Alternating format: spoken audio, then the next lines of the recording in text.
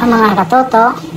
Nakikita nyo ngayon, try natin sagutin itong seatwork na ipinadala sa atin nung anak ng aking kaibigan dito.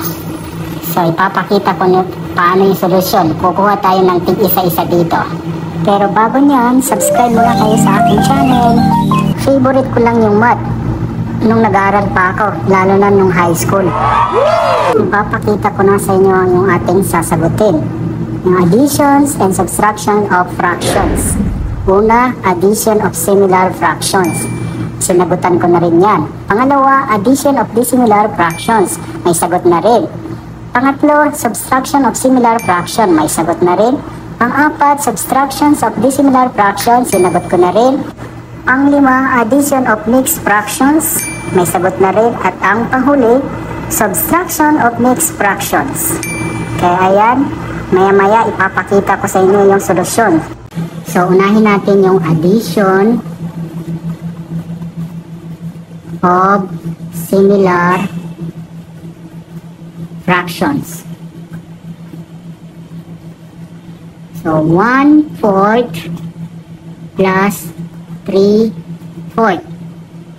So, guys, ibig sabihin similar fraction. So, yung kanilang denominator ay pareho. So, yung nasa taas is numerator at itong nasa baba is denominator. So, pareha sila ng denominator. Kokopyahin lang natin yan. 4. Then, yung numerator, i-add natin. So, 1 plus 3 equals 4. Or, 4 divided by 4 is 1. Ito yung unang sinagot natin, guys, mga katoto, addition of similar fraction. So, nandito ang kanyang solution. So, 1. So, mangyayari, check to. So, punta tayo sa susunod, mga katoto, na ating sasagutin. Addition of dissimilar fractions. Ito nga yung ating example na problem. 1/4 plus 3/6. So, nakikita nyo, guys, mga katoto, magkaiba ang kanilang denominator. So, hindi natin siya pwedeng i-add ng ganun-ganun na lang. So, dissimilar po. Ang una natin gagawin is i-multiply natin yung mga denominator. So, 4 times 6. 4 times 6 is equals 24. Tapos, gagawin natin, i-cross multiply natin mula dito. Itong numerator times the denominator ng pangalawa. So, 1 times 6 is 6.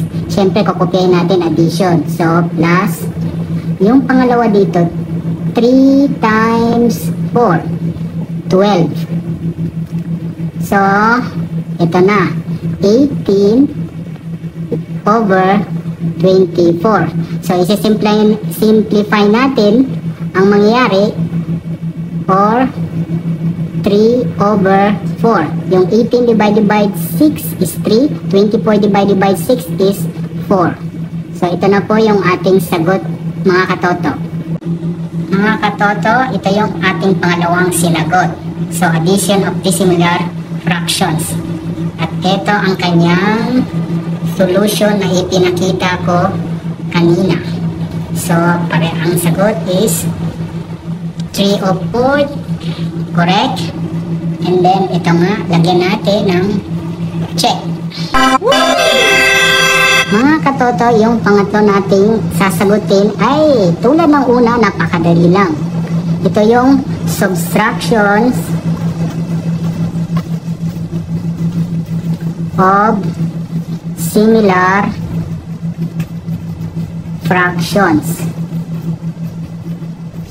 So, yung ating example is 4 over 5 minus 3 over 5. Tulad na sinasabi ko, guys, ito yung numerator, ito yung denominator.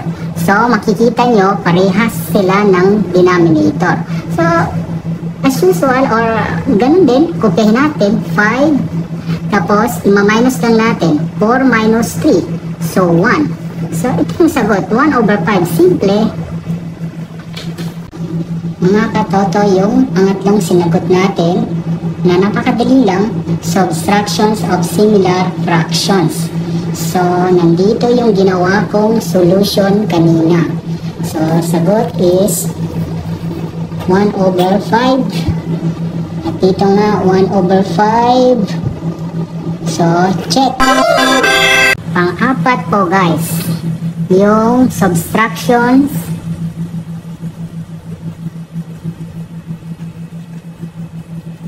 of dissimilar fractions.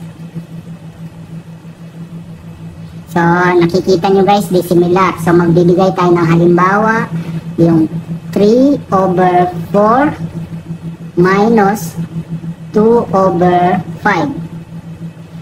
So, sinabi nga natin kanina, dissimilar. So, hindi magkapareho or hindi magkatulad yung kanilang denominator, 4 and 5. So, tulad ng ginawa natin kanina sa addition of dissimilar fraction, ganito din, i-multiply natin yung mga denominator. So, 4 times 5 is 20. So, cross-multiply natin. 3 times 5 is 15. So, kokopay natin to, minus, cross-multiply ulit, 2 times 4 is 8.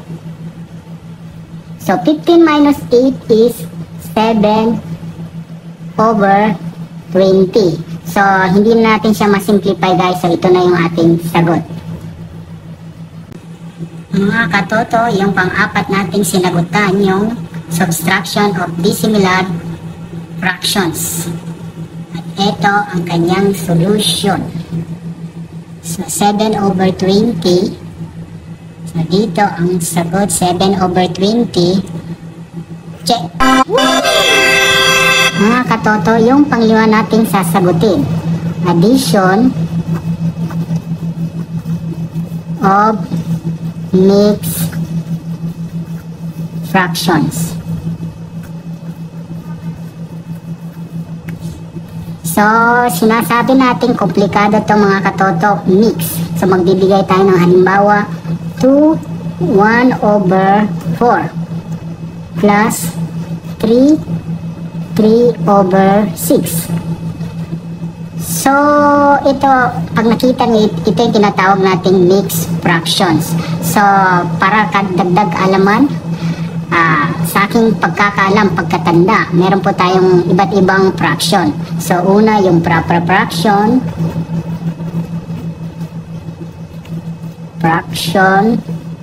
Pangalawa, yung improper.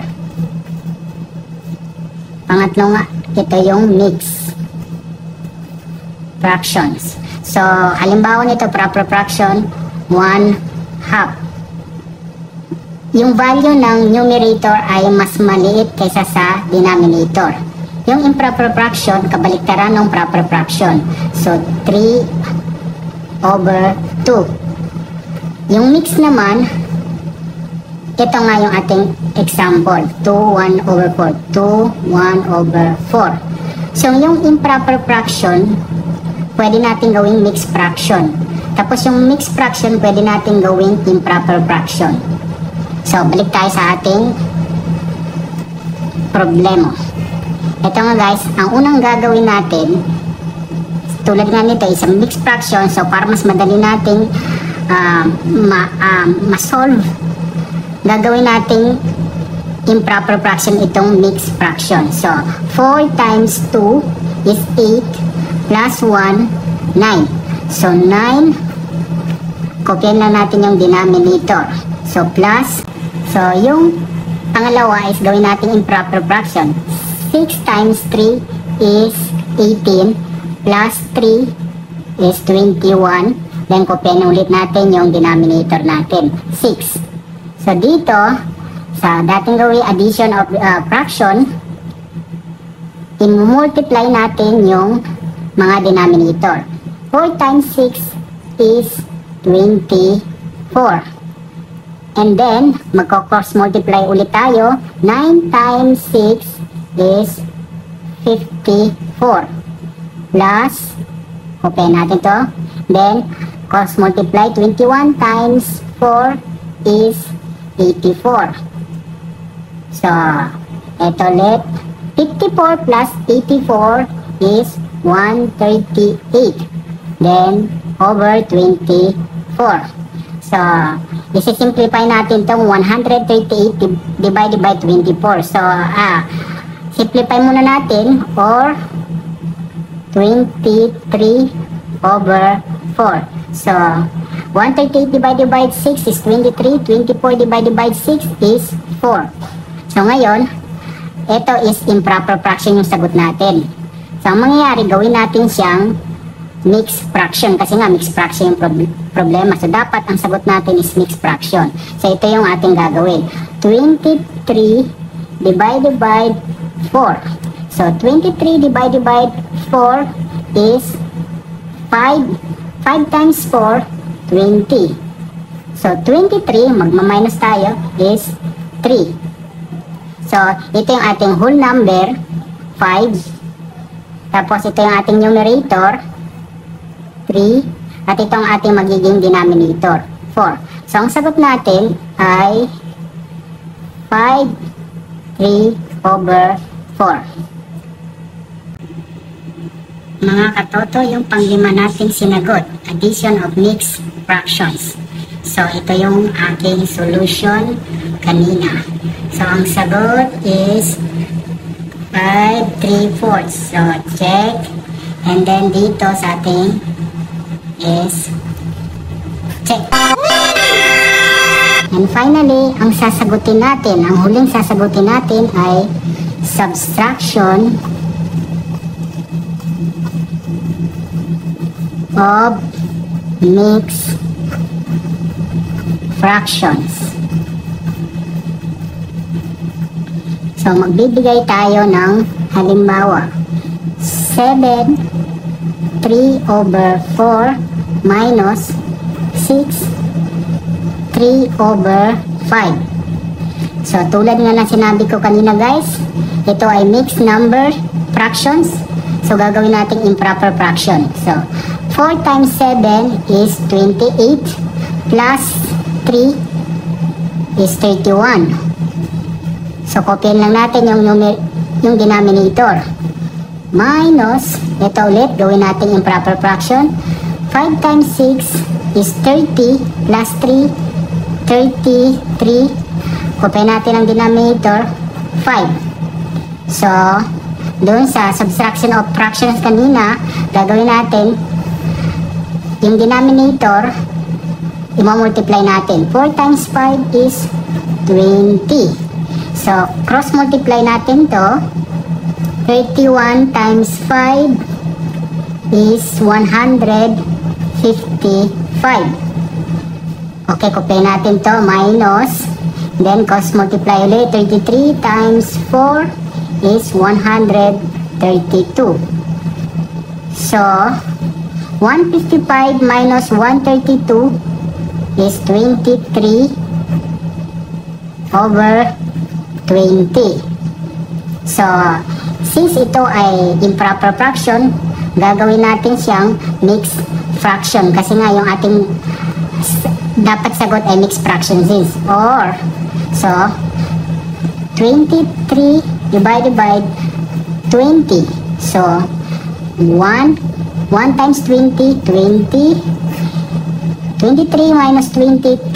So, ito yung ating magiging 1, numerator 3, at magiging denominator natin 20.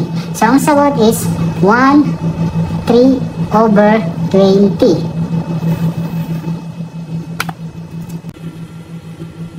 Ang pang-anim at huli nating sinagot, subtraction of mixed fractions.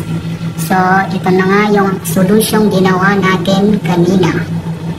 So, ang sagot is 1 3 over 20. Tapos dito is 1 3 20. Check. That's it guys. Pasensya na sa handwriting. At kung may mali man sa mga sagot ko, paki-comment. Thanks for watching. Paalam!